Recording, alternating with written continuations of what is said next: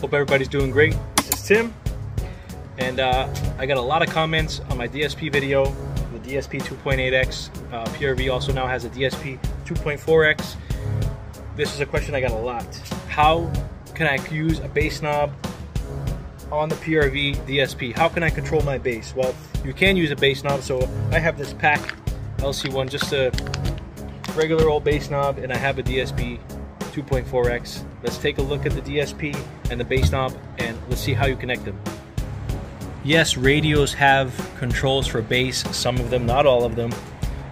Yes, you can control things with the DSP. Yes, your amplifier has a gain, but when you're really trying to control your bass, you need a bass knob. This is to be able to lower the bass if it's too much, raise it up if it's not enough for certain songs. So basically for this setup, we have a radio, a DSP, an amplifier, bass knob, and RCA cables. Let's get this bass knob out of the package. Your typical bass knob will of course have a knob,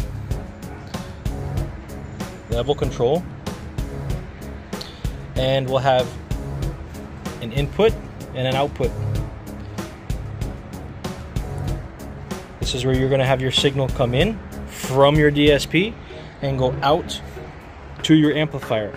I'm going to hook this up real quick and come right back. Okay, so now, if you're not familiar with the DSP or how to wire it, please search DSP 2.8X here on YouTube, or you can check out my channel. I do have a video there explaining how to connect the DSP.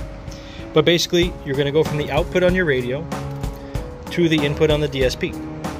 Now, each of these outputs on the DSP are programmable, as most of you may know.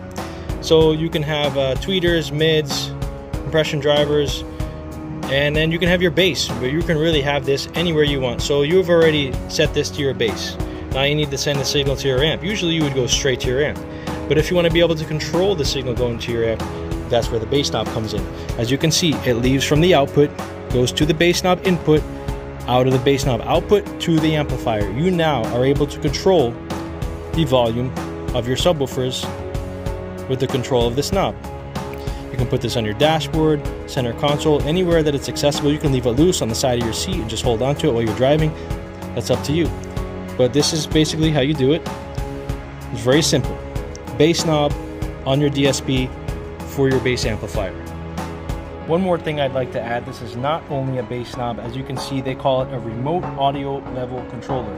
This can be used for all your stuff in your doors, it can be used for your stunt wall, it can be used for just your drivers, just your mid bass. You can use this for anything that accepts an RCA signal. Any one of your amplifiers can have one of these. And this is also the reason why some people have multiple equalizers. Can do another video explaining why you need equalizers in your system, or why you would want them. Not necessarily need them, but why you would want them, and why you would even want more than one. I got a lot of comments on my video, how to connect an equalizer to a DSP. Why would you need an equalizer? The DSP already has one. If it doesn't have one, it's not a real DSP.